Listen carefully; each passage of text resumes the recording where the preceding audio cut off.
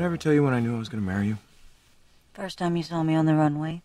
No, that's when I knew I was going to sleep with you.